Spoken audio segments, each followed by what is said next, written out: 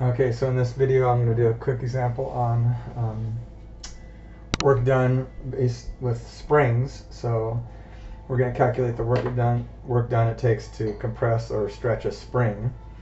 And for that we need to introduce something called Hooke's law. So basically the force it takes to press a spring, of course, is going to be variable. If you think about a spring, when you first start stretching it, it stretches pretty easily, but as it gets more and more extended, the force it takes to stretch it out gets harder and harder, or it requires a bigger and bigger force. Or same way if you're compressing. When you first compress it goes pretty easy, but as you start pushing harder, as it gets smaller, you have to push harder and harder. So basically the force it takes to compress or stretch a spring is proportional to how much you've stretched it. So here's the formula: F equals some constant K times the X, which X is the displacement from normal length. So let's say that this is normal. So my spring, when it's just sitting there, it's normally 10 centimeters long. So in this problem, it took a force of 10 newtons to stretch to 20 centimeters. So since I stretched it from 10 to 20, the X in this example would be 10, because the X is the displacement, not the length of the spring, but the difference between the new length and the normal length. Okay, so in this example, the X would be 10. Okay, now in these spring problems, we have to have some kind of a way to find out what the constant is. Either they have to give us the K constant, or we have to be able to find it, and that's what this is doing. This says that it takes a force of 10 newtons to stretch the spring out to 20 centimeters. So knowing that the normal length is 10, that means this force of 10 newtons is equal to the K times the displacement. Now, the trouble, one of the problems here is that newtons doesn't play well with centimeters, because newtons is meters per, or it's kilograms times meters per second. So this has to be, anytime we're playing with newtons, we have to put our lengths in terms of meters. So I'm about to make a mistake in this video, so I'm inserting this preemptive strike. I was about to put 0.2 in here, even though I just emphasized that this is the displacement, or the change from normal to the new. So this would actually be 0.1, because it changed from 10 to 20 centimeters. So the actual change was 10 centimeters, and 10 centimeters converted to meters would be 0.1 meters. So that should be 0.1. Now the video continues on as if it was 0.2. So if we divide by 0.1, that would be 100 is equal to K. So this is the right K. The rest of the math should be correct. Just need to put in 100 for K instead of 200. So 20 point. So if we divide 10 by 0.2, we get 200. So my constant, in this case, my string constant, is 200. So that means the force that it requires to stretch this spring is always going to be equal to, in this case, 200 times the displacement, how far I want to displace it. So you can see these problems are a little bit confusing, because there's really two distances. There's the distance that's involved in my displacement, in calculating the force, but there's also a distance that's involved with the normal work formula, right? Because the work formula is force times distance, right? So the way the spring works is going to look, the work is going to be force, which is 200 times displacement times the distance.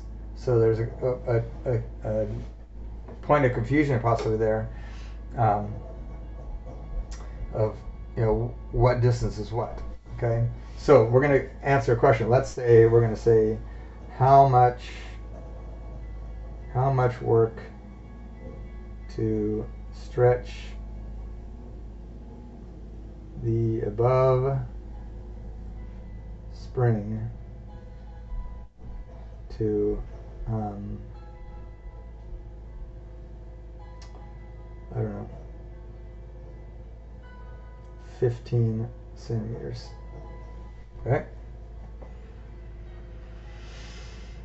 So now, why do we need integrals here? Because as we said, every little bit of compression, the force is going to change, right? Because so the force is changing based on how much we've compressed it, right? So and the distance that we're going to compress it, of course, is also has to be calculated. So if we think about it, the way we're going to look at this is we're stretching this, not compressing, but if I stretch it, so if I stretch it all the way out to here, I'm going to stretch that first stretch. The first bit of stretching is going to have the same force. Then the next bit of stretching is going to have the same force, and then the next bit of stretching has the same force. So the little change at this time is going to be my distance. So my integral is going to be 200x times some little change in distance. Okay? Because so the distance something's being moved is not changing. It's the force that the distance that the force is being applied to, that's what's changing. So I break the distance into little increments instead of something involving the force into little increments. So that's what's different about this from the other types of problems. And of course, since we're going to 15 centimeters, now remember it's normally 10, so we're actually going from 10 to 15, right? Because the normal length of the spring is 10. So we're going to stretch it from 10 to 15.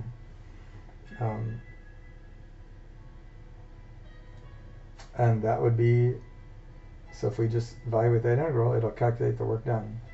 So we're going to, let's see, that would be what? 100x squared, evaluated from 10 to 15. And then we'd have 100 times 225 minus 100 times 100. And, whoops, that's going to be 22500. Whoops.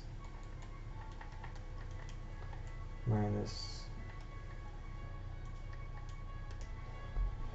So we're going to have 125 or 12,500, and that would be newtons, because I'm remember to find the K we divided by, oh whoops, back up.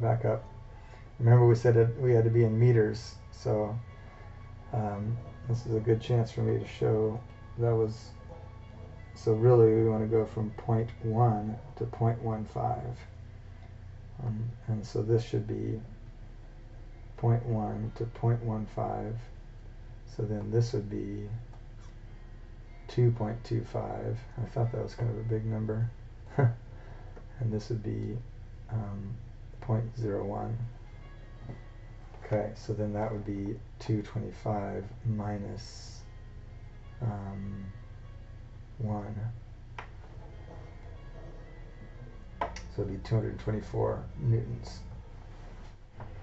Okay, so there's a spring example. So now you've seen, there's really the three type of work problems we're going to do. We're going to do ones involving where we're pulling a chain or a banner or a rope or something like that, and then the one where we're moving some kind of a liquid, and then these spring problems. So those are the three types of work done problems that we're going to be doing, and each one has a slightly different kind of way of calculating.